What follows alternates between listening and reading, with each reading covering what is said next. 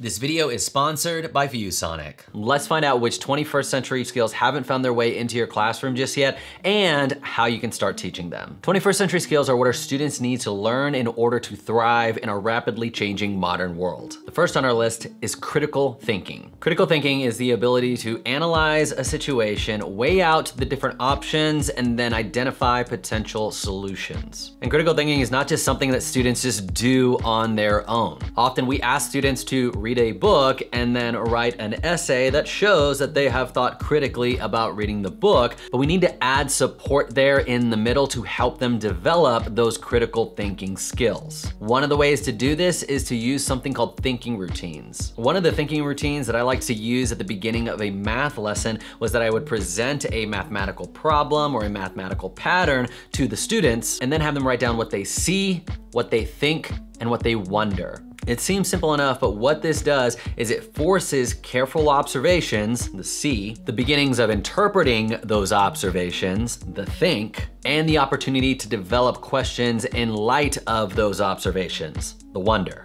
It was great to see students begin to think critically about a math concept on their own before I did any explicit teaching about that concept. And you can do this in any class. You can have students do these close observations about a poem, or about a political cartoon, or about some scientific phenomena that's happening. One of the ways that I like to do it was up on the board having the words see, think, and wonder in 3 different columns, and then students could write what they see, think, and wonder on Post-its and then put it in the appropriate column. Anytime that you can get the kids up and moving as they are thinking and engaging with the lesson, it's a win. There may be instances where it would make more sense for you to do a see, think, and wonder digitally on an app like Padlet, particularly if you want to be able to save these observations and refer back to them later, which is especially useful for going back to the things that students wonder and see which of those questions were answered by the end of the lesson. And doing a digital version of this makes it more accessible to students who may be absent or just not physically present with you in the classroom. Harvard's Project Zero has documented lots of different thinking routines you can use in the classroom, and I will link to their resources so you can explore more types of thinking routines for different contexts. Creativity.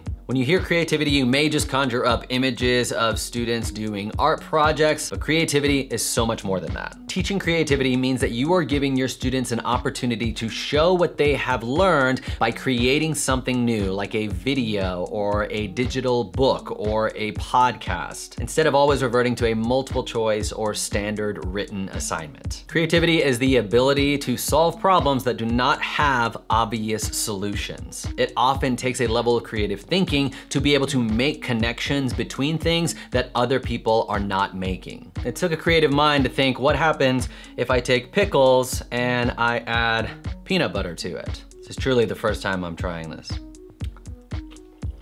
It wouldn't be my go-to snack, but it's not terrible. Some people think that having students do creative activities is not that rigorous. But when you're having students take the things that they have learned and then transform them into something different, there's a lot of higher order thinking going on, and it requires a deeper understanding of that content in order to transform it into something different. Take creating this video, for example. Having to take the things that I've learned about 21st century skills and turn it into video forced me to go learn even more about those 21st century skills to make sure that what I was saying was true and right and correct. And then I had to think through, how exactly do I want to articulate this in a way that it is clear, in a way that it is helpful to the person that's watching this, and in a way that's interesting and engaging for the viewer. That is a ton of problem solving that happens in the act of taking something that I've learned and transforming it into a video in this case. So if you want to try something simple to give your students an opportunity to show what they have learned by creating something, have them make a whiteboard video where they show what they know. In math class, you can have them work out a problem on a digital whiteboard using sketches and visuals and explaining their thinking and their process along the way.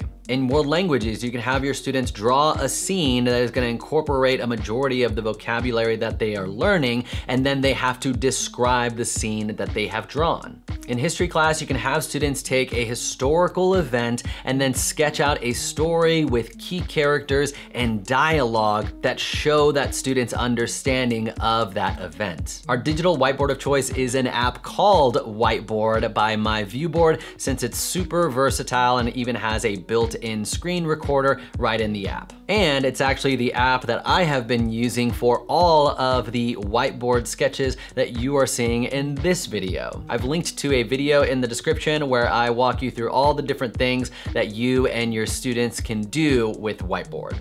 Collaboration. Solving the world's toughest problems is going to require people to work together, not only in person, but also in digital environments as well. When working with others, we need to recognize that we bring certain strengths to the table, and the other people that we are collaborating with also bring different skill sets, and together we can do so much more than if we were trying to solve these problems alone. But working together is hard. Even when Sam and I are collaborating on a project, he'll have this idea that he thinks is gold, and I'm like, I don't like that idea at all, or I've got this plan that's gonna be a game changer for us, but he's like, yeah, that doesn't make any sense. Thankfully, throughout our lives, we've both learned tools and strategies that help us collaborate, and our students need the opportunity to learn those tools and strategies for collaboration as well. Often, when you put students together to begin collaborating, students begin to argue. One student's doing all of the work, one student's doing none of the work. And these problems don't disappear when you move over to a digital space like a Google Doc. Someone's work is getting deleted or unhelpful comments are being left, and it can be a mess. Quick side note, in Google Docs, if you would like to see who edited what part of a document, you can highlight it, right click, and show editors, just in case you're trying to find out who may be causing all of the Google Docs mayhem. One small thing that you can do to help students begin to collaborate a little bit more effectively, whether it is physical or digital collaboration, is giving them language that fosters collaboration. I agree with this person because.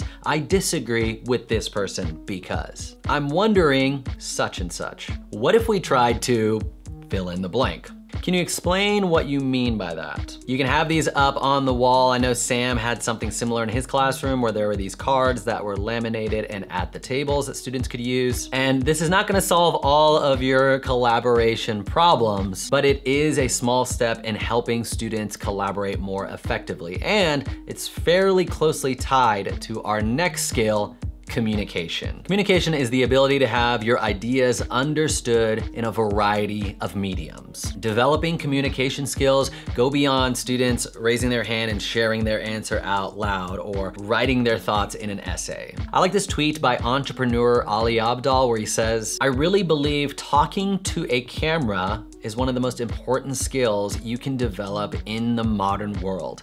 It gives you a competitive edge and opens the door to countless opportunities. So let's take that as an example, giving students the opportunity to communicate, to show what they have learned by speaking to a camera and making a video. You can't just tell a student to record a video to show what you have learned without telling them what goes into making an effective video. A few things to teach students when making a video. Students need to learn that to communicate well on camera, you have to look directly at the lens, because looking at the lens is what simulates eye contact with the person watching the video. They need to learn that you often can't just wing it when you're making a video, particularly one where you're sharing what you have learned. But instead, you need to outline what you are going to say with bullet points or an actual word-for-word script in order to organize your thoughts. For me, way more time goes into writing the script than actually making the video, because that's the process of taking these things that I want to say and then organizing them in a way that I can communicate on camera effectively. Students need to learn that talking to the camera is going to involve rehearsing and practice and multiple takes. I've been making YouTube videos since 2015 and I am still having to do retakes and re-say, and I don't like how that came out, and let me try it again until I'm happy with the way that I've communicated something. And students students need to learn how to concisely communicate on camera. There's this Mark Twain quote that says, "Sorry I wrote you such a long letter, I didn't have time to write a short one." And what that's saying is that it takes a lot more effort to consolidate your thinking, take out the redundancies, and strip everything down to the essential message that you're trying to communicate, whether that's a letter or a video that you're making. So give your students a time limit of 1 to 3 minutes, depending on the nature of the video, to teach them how to boil it down to the essential message and communicate more effectively on camera. The app formerly known as Flipgrid, it is now just Flip, if you didn't know about that name change, is a perfect tool for students creating video in the classroom because it's kind of built like a social media app, and so it's a little bit more intuitive for the students making the videos, and it also allows teachers to set time limits on the video submissions that students turn in. These 4 skills are sometimes referred to as the 4 Cs, and teaching them to students often requires you as the teacher to develop your skills as well. So we've created a 21st century teacher quiz to help you identify which teacher skills you are already doing well in and which skills you can continue to develop in order to reach your learners. You can click right here or down in the link in the bio and it'll take you right on over to the quiz. We will see you over there.